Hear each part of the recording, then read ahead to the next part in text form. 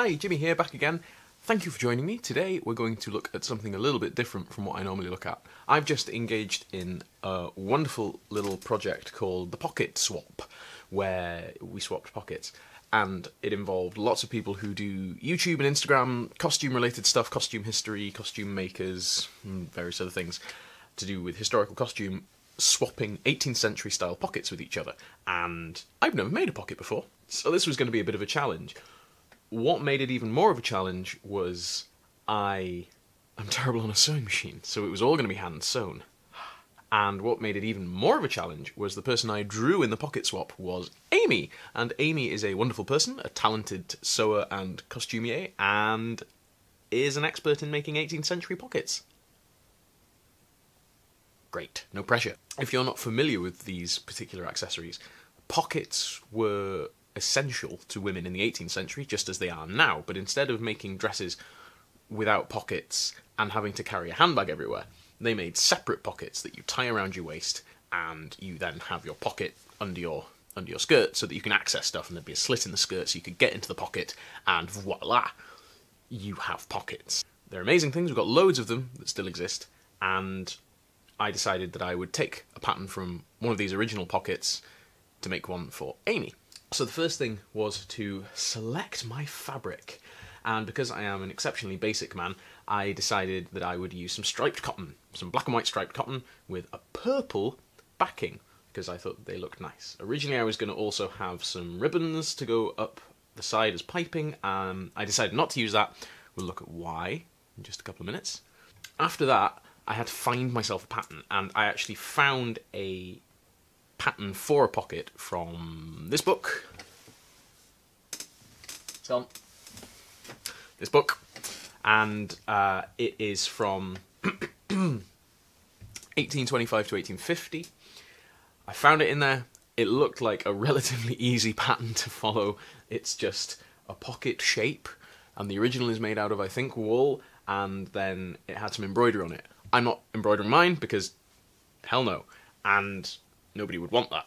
So I decided that I would just get the basic shape of the pocket, do the slit, and that would be me. So the first step is to draw the pattern out, and I am a professional. I'm a professional. So I drew my pattern out on the back of an envelope with a Sharpie, and my main concern was A, that it would be at least semi-symmetrical and look decent, and B, that it would be big enough. So I decided that I would use my hand as a measurement, because I've got like pretty decently sized hands. I can span like an octave and a bit on a keyboard, so I figured that'll be big enough for a mobile phone and a set of house keys and a car key, whatever you need to put in it, right? So that's what I did. And I decided I would try and be smart and draw half the pattern and then fold it. That kind of worked. And the shape that came out looks at least vaguely symmetrical, I think. So I cut it out, laid it onto my fabric, drew around the fabric very carefully, and hey presto, that was the shape of the pocket. Don't do what I did when you make your pocket, which is leave an object with your full home address on it so that any old munchkin could find out where you live on YouTube and then have to blur that out in your editing software. Don't do that. Avoid doing that. Learn from my mistakes. Just realised how rosy my nose is. Look at that. Look at this rosy nosy. I'm not an alcoholic, it's just really cold. It's very cold in Scotland right now. Anywho, where were we? Yes, drawing the pattern. Drawing the pattern was fine, it all went very smoothly.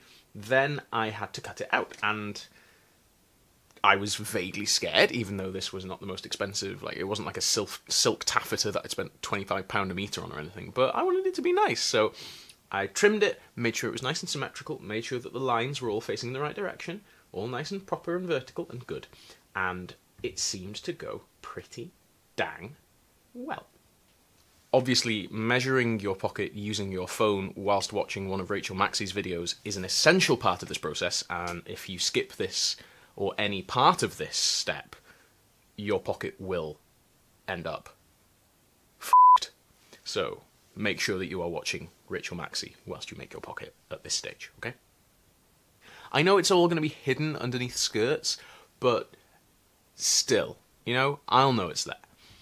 So the purple is the lining and the back. I forgot initially that I would need to make a bit of a liner for it, so that was fun. But the purple is, again, just a nice plain cotton. It's basically cotton sheeting that I got from my local fabric shop, and did exactly the same thing with that. Laid it out, laid the outer piece on top to use as a pattern, drew around it with my Sharpie, because I am high class, and then snipped it out and trimmed it to size, just to make sure that it would absolutely fit. I didn't want any bulging around any edge of the pocket, so I did try and make it as close as possible to the actual outside size of the fabric. I'm kind of used to having that caution in linings where you make it a bit bigger and then trim it down. But yeah, I didn't want any bulging and any ugly bulges or anything like that. I thought about using this purple bias binding as a piping on the outside, but I decided that I didn't like the look of it. So what I did instead was I used the bias binding as a pattern to make my own binding, and I did that using the self-same fabric as the outside, so it's in this nice black and white striping. Cut it about 2.5 times. Sorry, I just ate dumplings. Cut it about 2.5 times the width of the bias binding that I bought, so that I could fold it underneath, stitch it down onto the outside, and then fold it around again, stitch it onto the back, and it would look crisp. So that is the mouth of the pocket, the bit for the mouth of the pocket. All done, all sorted, all looking very tasty, all looking very sharp. And then I made some more for all the way around the outside edge of the pocket as well. And I goofed a little bit on this and cut it slightly the wrong size, and then didn't actually leave myself a long enough strip of the fabric to make a full-length new piece of binding. So I cheated ever so slightly and matched up the fabric really, really carefully. Amy, I'm really sorry, please don't look for that. All that's really left now is to sew the damn thing up. So I sewed the damn thing up. And like I said, I don't have sewing machine skills. I'm really bad on a sewing machine, especially with this kind of fine work, because I wanted it to have a really tight but narrow seam allowance around the outside, so that we weren't digging into the space on the inside of the pocket and taking valuable space away. So I decided to sew it all by hand, and what this taught me was I really need to use a thimble more, because I thought a couple of layers of cotton would be absolutely fine, and my poor middle finger still has a dent in it from where I reversed a needle into it, trying to sew through 3 layers of this, because a layer of binding, and then a layer of liner, and then a back layer, and then a front layer was too much for my pathetic skin to stand. So wear a thimble if you're sewing stuff. I'm not Bernadette Banner, so I couldn't make this look beautiful. I have neither the face nor the skills that she has to make sewing look attractive, so we'll end this footage here, I think, because it's literally just me sat sewing, watching Star Trek. Yeah. Sewing the pocket was very laborious, but certainly not difficult. It involved, like I said, just sort of fairly precise sewing. By the end of it, I had a pocket, and it was fine. This is partway through putting the binding on, and the binding was the bit of this process that I enjoyed the least, because I am impatient and I'm not the neatest worker in the world, but as you can see, it kind of looks like a pocket already. The mouth of the pocket was the bit that was the most stressful, because I wanted to match up those stripes so that either side of the mouth the stripes matched. I managed it, and that was simply a case of sort of very fiddly prodding with needles and folding under and holding really tightly as I was sewing so that everything stayed exactly where I wanted it to be. And folding under a piece of bias binding or folding under a piece of homemade tape to keep it in place and making it look neat, boy, that's not something I'm used to. I make very functional Viking age tunics and hose. I don't do the fine stuff very often. I can sew on a piece of braid, but this was a step slightly further. Then the other essential thing you have to do is completely forget to film the rest of the process, including putting the tape on. The tape was super easy. I made a double width piece of the stripy fabric, folded it in on itself, folded it in half again, so that none of the raw edges were showing, and then whipped down it with a nice little whip stitch. I made it fairly long, because I am a gentleman and would never ever dare to ask a lady her waist size for a surprise present, and I figured if I made it about twice as long as it needed to be to go around my waist, it would probably be fine. I went for it, and then I just literally just sewed it onto the top of the back of the pocket. This is 2 tapes rather than a single tape. I'm not sure why I made 2 tapes instead of 1 big long tape. I have no method to that madness. That's just how it happened. And this is how it looks at the back. It's purple, and it has little stripies going around the side. I think that the binding worked really well. I think it looks quite neat. I think it looks quite crisp. From the front, I think it looks really, really sweet. It really messes with your head. It makes you go cross-eyed if you stare at it for too long, so do be careful. I think it looks great. I think it's fine. I'm really pleased with how it came out. It's my first ever pocket. I've never made an 18th century pocket before. I'm not going to hurry to make another one, quite frankly. I know loads of people really enjoy these. I know Amy enjoys making them, and you should definitely check out her channel, which is the spectacularly well-named Swimming in a Sea of Estrogen.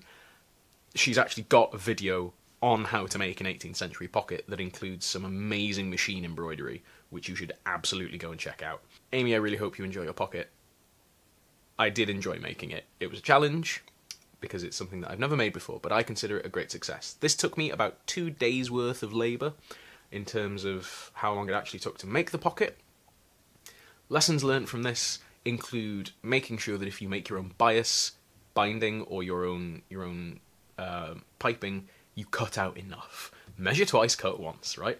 And I didn't. I had to measure twice, and then cut, and then measure again, and then cut again. So measurements are really important. The other thing I think is to not put too much pressure on yourself to be like precious with these things. There are huge numbers of shapes and colours and types and different sorts of pockets, so if yours doesn't look exactly like the one in the pattern book, I don't think that's something that you need to beat yourself up about. I changed the shape of this ever so slightly just because I wanted it to be big enough to hold a mobile phone and accessories and snacks and keys and stuff. You know, I want this to be functional, and I think next time I will probably just buy the binding, because making it was fun, and I think it looks really good. I think this looks really good as a binding for this, but buying it would have been so much easier. But hey, I'm really proud of it. Oh, you're wondering who gave me a pocket in the pocket swap, are you? Well, then let me tell you who made my pocket for me. So my pocket was made for me by the wonderful Claude of Retro Claude, and it is superb. It is made all from natural fibres, which I really appreciate. And we have some delicious cottons, and we've got wonderful lined little pocket here for my bits and my pieces. Ooh, what have we got in here right now? Right now in here we've got a little strappy strap. I have a custom embroidery on the bottom, which says, "This pocket kills fascists." Hell yeah. The back has this amazing green on sort of natural coloured houndstooth wool, which I love it. And it has a purple binding, and green and purple with red is like one of my favourite luxury colour combinations. And can we talk about the magnetic pincushion for a second? Because this is a stroke of genius. I love this. I even love the magnet base there. Has this wonderful hexagonal bit stitched on it. Nope. Yes. Success. And it's adjustable. You can wear it as a waist tape, or you can wear it as a stylish shoulder bag, which I think looks rather nice. I think goes with my cardi rather well, don't you? Don't you think? Don't you think that's stylish? Look how stylish I am. Look how stylish this is. It's fabulous. You could just wear this as a man bag. I could just wear this out. I might just start wearing this out. Anyway, I think it's fabulous. Thank you, Claude. You should go check out Claude's work. She has a fantastic Instagram channel.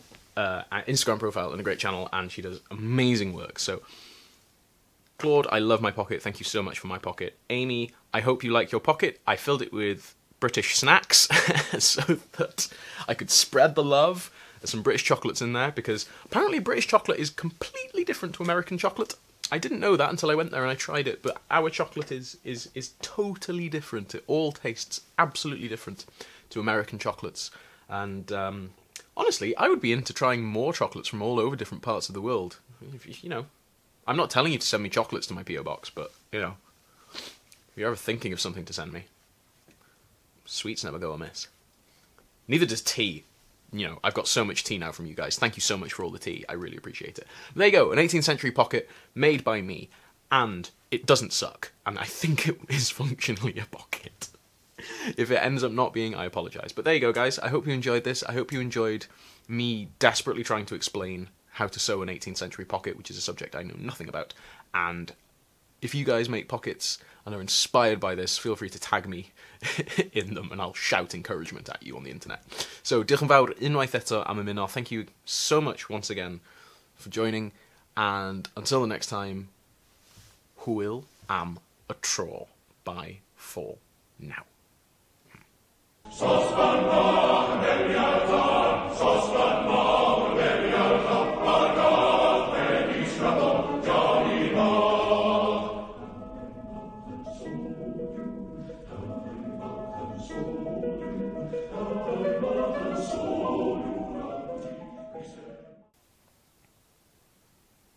Oh, I could genuinely just fall asleep like this. That's really bad. Oh, man. Oh, no. No, this is too real.